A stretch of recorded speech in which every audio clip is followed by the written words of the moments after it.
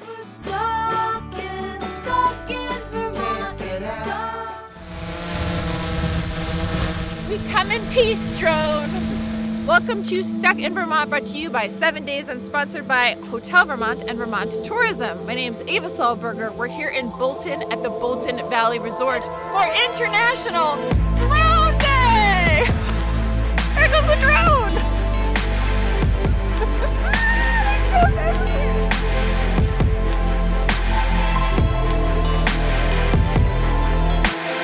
Drones are so much fun. You get hooked in this hobby. And you got to be back in the air. You got to be back in the air. Drones allow us to serve the public in ways that we have not been able to before. Drones are a hot topic in the news right now. Everyone's buying them. The FAA is trying to figure out how to regulate them, and individual states like Vermont have been making their own legislation. It's really exhilarating. There's just no way to describe how fulfilling it is. I just really know I like building these things and flying them. Around the world, there are 180 events. They're trying to change the public perception of drones and show you that drones are good. And they also sound like wasps. Northern New England Drone Users Group is putting on International Drone Day to educate the public and dispel a lot of the fears people have with the new technology. This is the second International Drone Day, and it's made to spread awareness about drones and the good that they can do. Vermont's first International Drone Day. We really want to get the message out that drones are good. Fun, safe technology, gets children interested in engineering, science, math. We use it for mapping and disaster response, and there's many beneficial uses. It enables you to go anywhere. I can see everything that it's seeing. We have a lot of members that are photographers, several members that are journalists, 2 members that participate in search and rescue programs. We have people that just fly for racing. I'll be doing some racing as well myself. Michael, you're good. You're good. Pilots, arm! 3, 2, 1.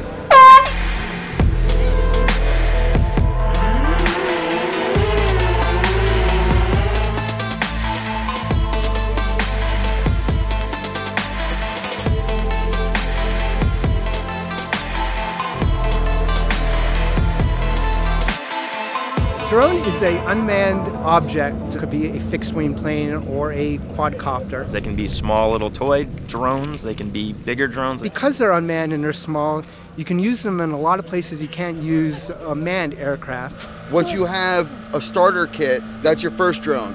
And then the addiction starts. You'll crash it and have another one built before you repair that one.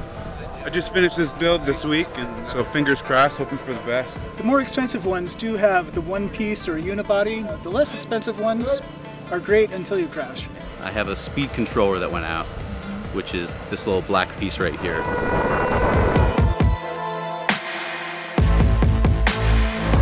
You fly it, you're gonna break it, you're gonna repair it. Some hot glue, I'm gonna reattach my antenna protector.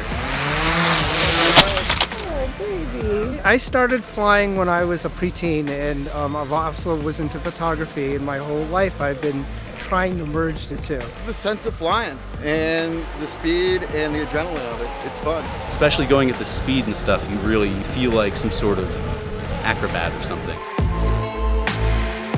So this is a SenseFly EB. It is a UAV, unmanned aerial vehicle, which we fly in order to map different structures and natural events.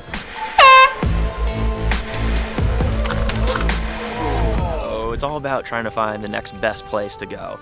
Anyone can buy a drone if they've got, $500 to $1,000 to spend. It's all about getting that great spot. Vermont's one of the most beautiful places to do it. You can just kind of wander around the back roads, photograph and take videos of just amazing things. Sunsets, waterfronts, off mountain cliffs. Cool perspectives. The Mad River, the steel bridges, swimming holes, cliffs. So much scenery up here in Vermont. But I don't want to tell anyone yet because I want to be the first to get the footage.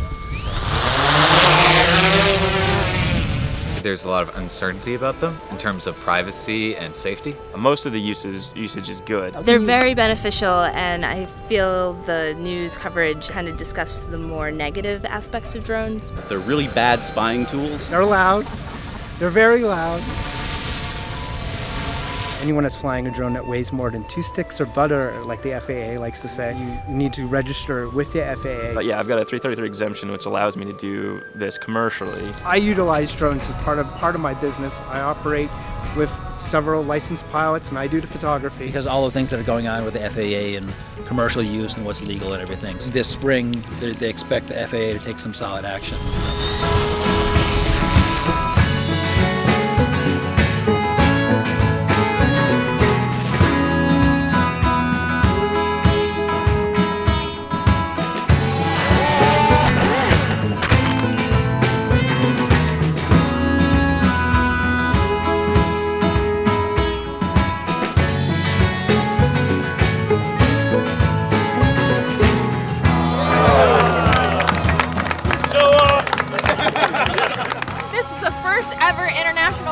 Celebrated here in Vermont, and we got kind of a bird's eye perspective on things, and we will get stuck in Vermont with you again real soon.